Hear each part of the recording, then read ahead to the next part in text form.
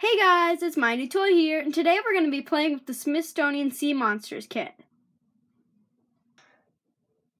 Inside the package you get a small tank, a background for the tank, triop eggs, sand, and an instructional booklet.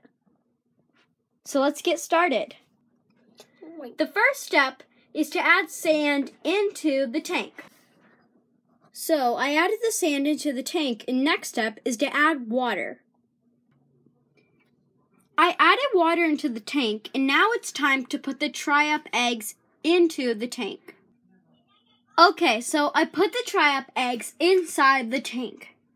Most of it is floating to the top, and some of it has sank to the bottom.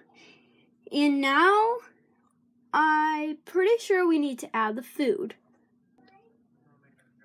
Okay, I realized when I read the instructions that you have to wait till the triops have hatched out of their eggs to give them food.